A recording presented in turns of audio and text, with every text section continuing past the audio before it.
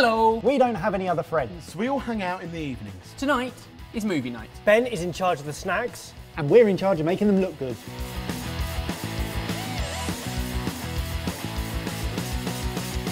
So we've reinvented the evening snack and come up with small, dainty, elegant chocolate bites paired with the flavours of blueberry, coconut and lime. You're going to love them. We'll plate them up so they look incredible and are impressive too.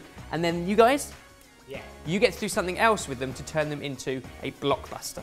First up, the recipe, and it couldn't be simpler. We're going to start off with dark chocolate, like 85% cocoa, in a bowl. And what you want to do is melt it in a microwave. Probably needs no more than a minute until it's nice and gooey. That was the quickest microwave ever. Wow, it was silent as well. Yeah.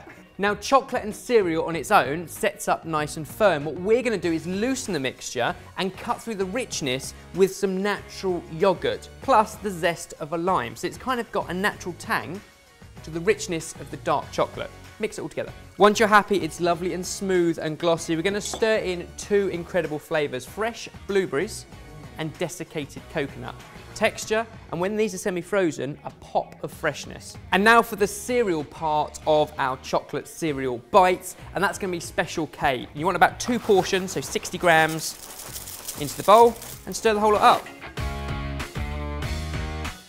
That's what you're looking for, just enough chocolate and yogurt to bind it all together, and when it sets up, it will stick solid. So what we want to do is place blobs on a tray lined with baking paper, about a teaspoon's worth at a time. We should get about 16 out of this. And if you just make sure they're all compact enough so that the chocolate will set, then what you can do is put these into a freezer, and all they will need is about 15 minutes. You don't want them frozen all the way through, just semi-frozen, and they're ready to serve.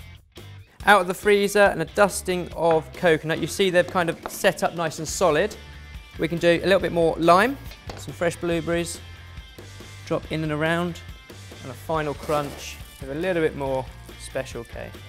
And there we go, they can stay in the freezer until that perfect moment in the film when you're ready to serve them. It's our Special K frozen chocolate bites, sorted.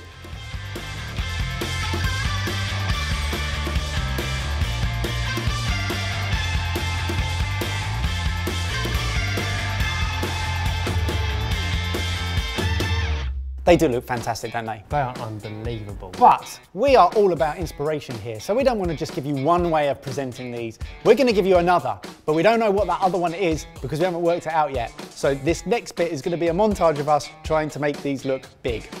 That's the thing, we only know one thing, height. At this point, it's go big or go home. This needs to be centrepiece. I feel like we're going to go big, it's going to fall over, and then we're going to go home. I reckon we've got 5 minutes to work with. 5 minutes? Yeah, before they melt. I've got a plan. Go on. Out of the 3 of us, who is the one that always manages to make things look good? Bear in mind, these have got to square, haven't they? So that's maths. So... Oh, not Barry.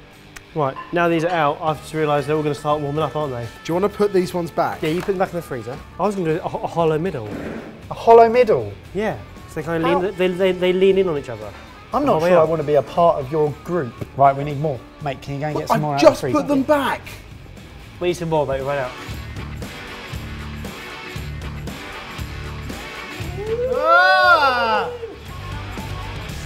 I'm going to get some salt, because salt and chocolate. Oh yeah, do it, do it. I'm just going to add some little pops of colour. Lads. Let's get Ebbers in to have a look at this. I was quite happy with what I had, and then you went and did that. Good 9 inches. Well, let's try the chef's ones. Oh, great. Absolutely brilliant.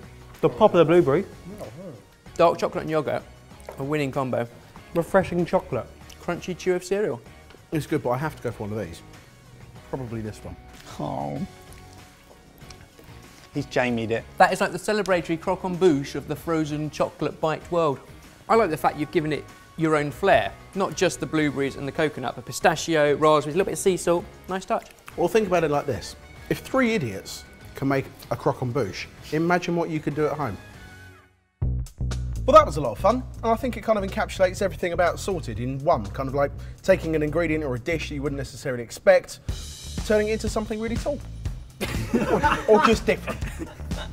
different. I think that sums us up. Yeah. If you want all the details for today's recipe, you can get them all downstairs. And if you really like this video, then really give it a like. We really appreciate it. We'll see you in the fridge next time. Bye. Goodbye. Got any ideas for snacks using Kellogg cereal? Share your photos on Kellogg's Facebook page using the hashtag #BecauseYum.